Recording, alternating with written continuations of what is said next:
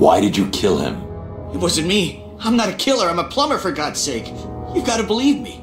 I don't have to believe anything. Tell me what you saw. There was this guy. He dropped the body there. He was weird looking. You won't believe me, but, well, he looked like Bruce Wayne. What? I know. Someone must have got to him. He was covered in cuts and bruises, but I'm sure it was him. The poor guy must have had a target the size of Gotham City painted on him. Looked like he'd been attacked by pretty much everyone in Arkham.